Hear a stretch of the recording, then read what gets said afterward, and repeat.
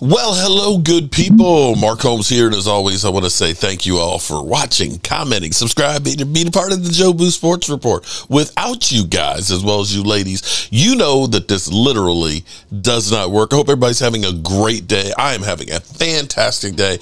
I am back home. I got my coffee this morning, and it's finally hitting me where I'm awake. My morning video, which is afternoon, is uploaded right now, and I'm just excited to be back and ready to get to work. We got lots of work to do this season. It's just a lot to do, but football is back, and I was going through and I'm trying to catch up with everything and all that. I got a little upset, and I'll probably do something maybe a little bit later today. I had originally got this bigger TV, 75-inch TV, and got a lift so that way I could put it up, so that way I could do like film breakdown and stuff on there, and I never really got into doing it on that. I'd been at the Red Brick House most of last year and things, but I need to get this thing out. I want to teach people. The thing is, a lot of times people have a concept of what football is and things and not understand your job, and not understand the ins and outs of football, okay?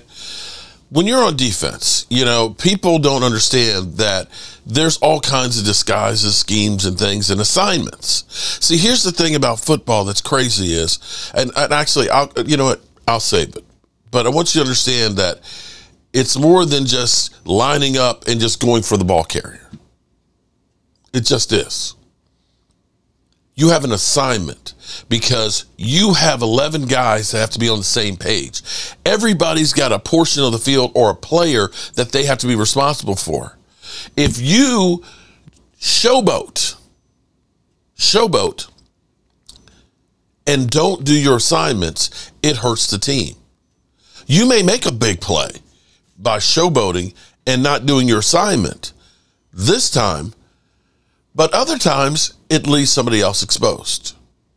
And I'll go into that more in deeper details. I talked about it a little bit this morning because I was listening to Brian Brodus and 105 The Fan, and they were going through and they were saying, well, Mozzie took plays off and stuff. And I don't know which play that they're talking about exactly, but there's a play that's being circulated on YouTube where it looks like to me that Mozzie's assignment is the one gap.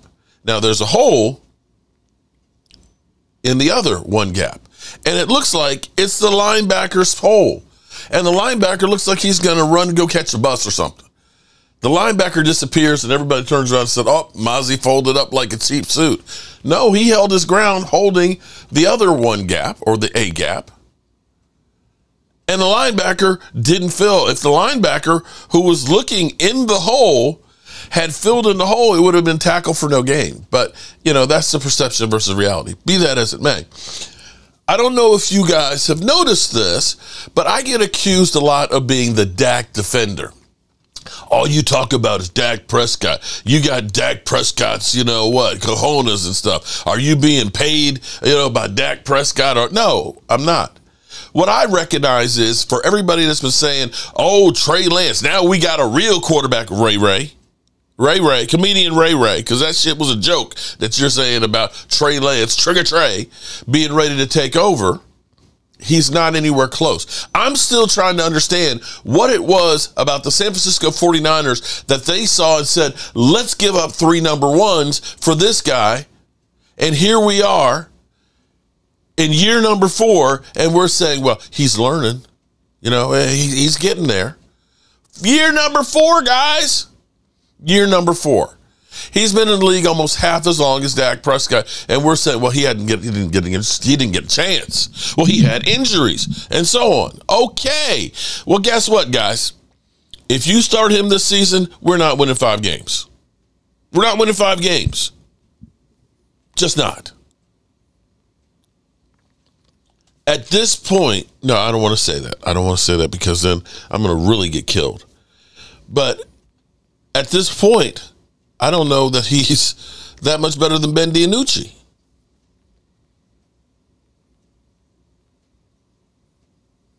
Sorry. Dak Prescott, if the Cowboys are dumb enough to let Dak Prescott go after what you saw on Sunday and what we've seen in training camp, I saw it with my own eyes.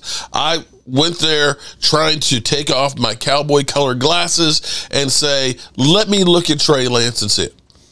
I have to say, Cooper Rush looked way better. Cooper Rush looked way more polished. Not that Cooper Rush was looking great. You can see Cooper Rush can make some of the throws, but is not the same guy as Dak Prescott. Dak Prescott was looking like an assassin. Dak Prescott was looking like an assassin.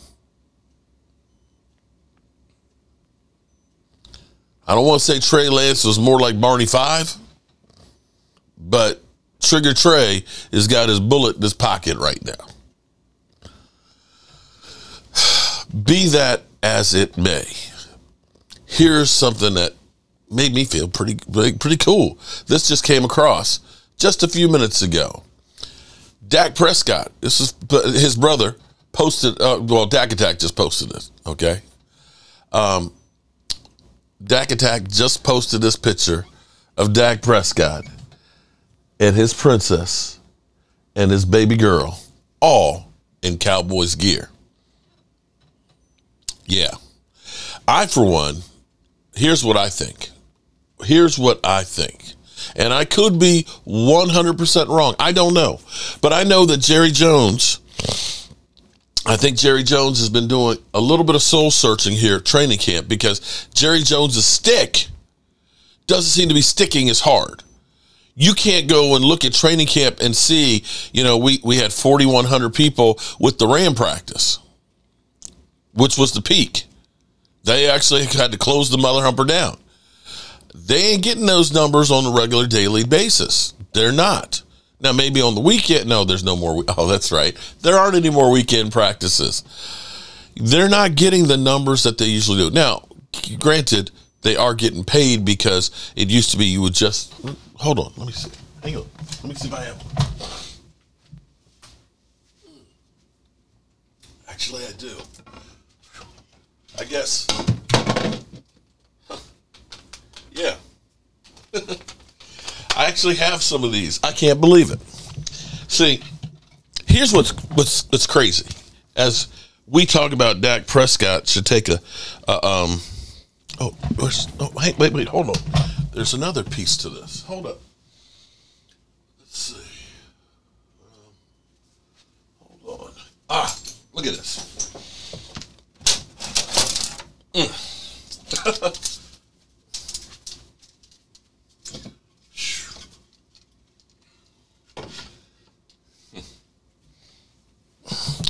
So here's what I want you to understand. This is what Jerry Jones and the Cowboys used to do. It used to be, if you got your True Blue membership, $20, they'd send you a card that said True Blue for however many years. You would get, free advertising for the Cowboys. Because you can see I've got a couple of these. You would get Cowboys water bottle. Inside of it, Cowboys United towel. This one is for a couple years ago, because that was before they came up with the training camp towels. And there was also a set of sunglasses that were in there. And you could stand on the sidelines every single day. You only had to pay once. And now you have to pay $23 a day, and you get nothing.